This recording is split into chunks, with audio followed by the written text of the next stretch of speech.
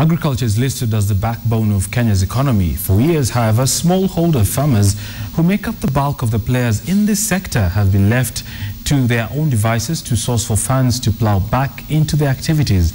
But now, the African Rural and Agricultural Credit Association and Central Bank have stepped up to create an initiative that links farmers with financiers. Here's Philip Keitani.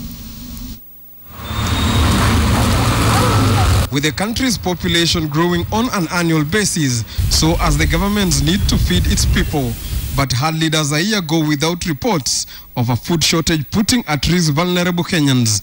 The challenge has been linking to the low investment into the sector, with smallholder farmers who hold key to boosting food production being locked out from accessing credit that will most likely boost their yields.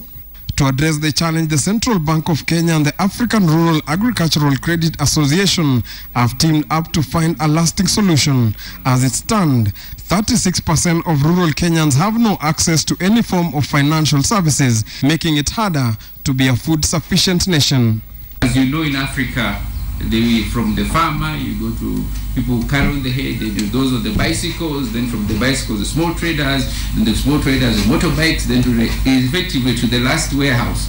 And this, all of it is just cost. So that means that the farmer in the end receives very little, and most of the money just disappears in the middle, servicing this long chain. The 5-day conference to be opened by the president will focus on promoting access to finance through warehouse receipt system in favor of smallholder farmers in the country. In almost all the countries, government and private sector players are working toward developing a structural trading system to improve the access to market and finance for smallholder farmers.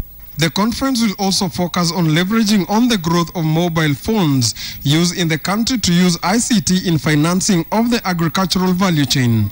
Philip Keitani, KTN Business.